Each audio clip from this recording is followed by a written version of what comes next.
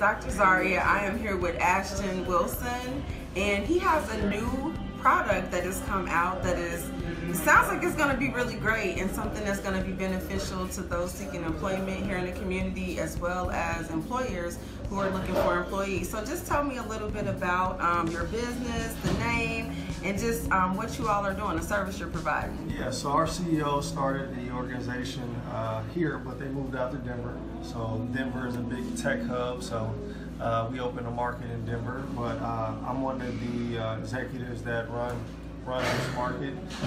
So we're in Louisville, Lexington, Columbus, Dayton, Indianapolis, and Cincinnati.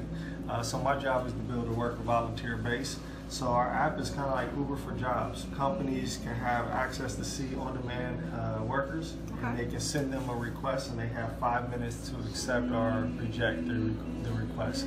And then we also help nonprofits manage their current volunteer base or find new and have access to new volunteers. Okay, wonderful. And so this is a new business, yes. Gig Smart.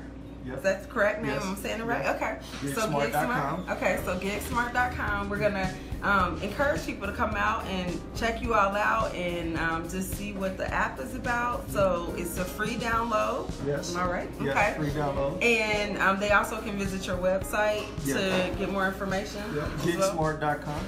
Okay, any other information you think would be beneficial for those watching? Yeah, so it's actually two apps. So if you're looking to hire people, you need to download the Requester app. And if you're looking to volunteer or looking for work, you need to download the Worker app. Okay, alrighty. And how can they get in contact with you if they have any additional questions?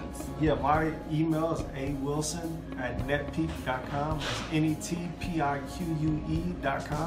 And or you can just go to gigsmart.com and they have links directly to the apps on there. Okay, wonderful.